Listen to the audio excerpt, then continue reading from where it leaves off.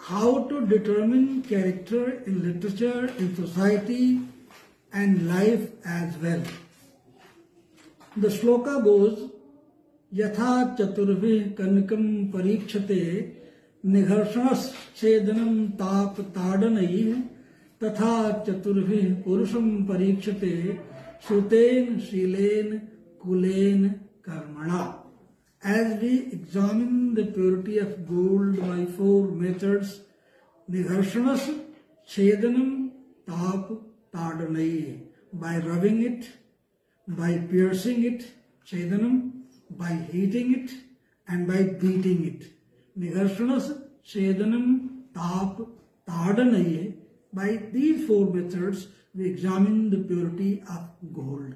Similarly, we determine the character of a purus. Purus doesn't mean male. Purus, the word purus stands for the living organism.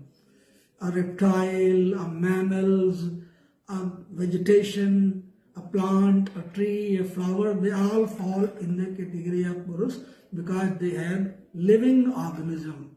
They are living beings. So how can we determine the character of a living being? Sruten, Silen, Kulen, Karmana. Tatha Chaturvih Purusham Parikshate Sruten